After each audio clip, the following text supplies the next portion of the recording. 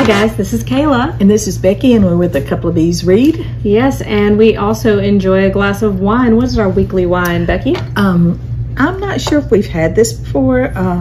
Conte de Terra.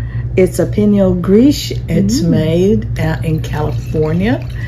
The grapes were planted in 2008, so it's a white wine.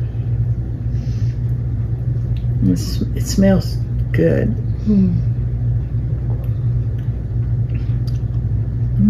It's very light. Yeah, is there peach in this?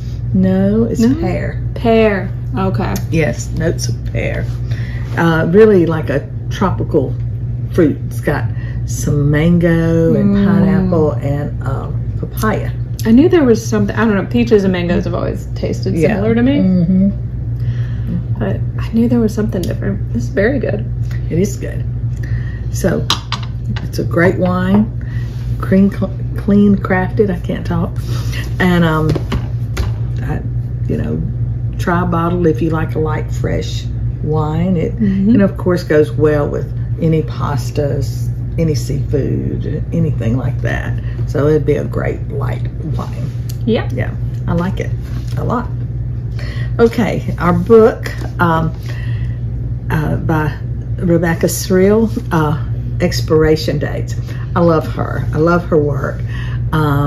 You actually introduced me to her with One Italian Summer. Yes, that was how I got you to start reading Book of the Month. That's right. She gave me as a gift, and then that's why I started reading, and I really like her a lot. I like her writing. It's nice, it's easy to read, but she just does such a good job with the characters. You either really like them or you don't, her characters, and I think that's why she's such a good writer, because the characters feel very real, and this particular book, Expiration Date, has a very cute concept behind it, very interesting. This lady, she ends up, she always gets these little cards or pieces of paper or notes, and it'll have a man's name on it, and then it has a time frame. It might say one night. It might say 5 years. It might say 3 months. But that's what happens, and what that basically means is that's how long the relationship lasts. Oh.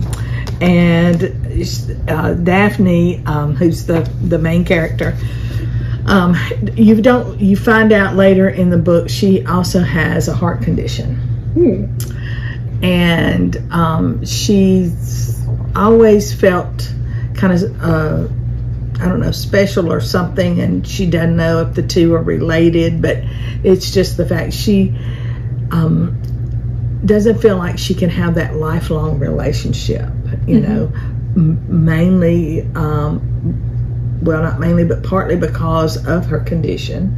And then the other is these notes just keep coming up, and but she has fallen in love, and she said the thing is, I love them all.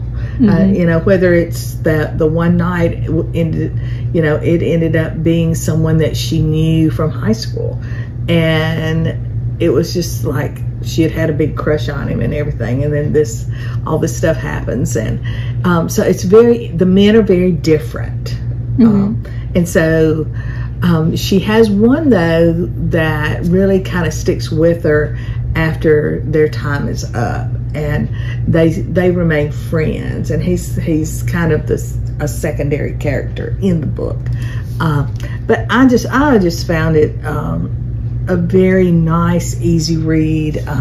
We've had a lot of stuff going on the last few weeks, and some good, some not, and it's just one of those things you could just kind of get lost in it, and it helps you be calm and relaxed. And so I really like that about a good book, and so Rebecca did a great job, and I happen to be a Rebecca as well, so I like her name. So. But anyway, but it's a great book. It's definitely 5 stars. So if you've never read Rebecca before, please pick it up and do so. And get a glass of wine to go with it. Absolutely. Till next time, guys. Bye. Bye.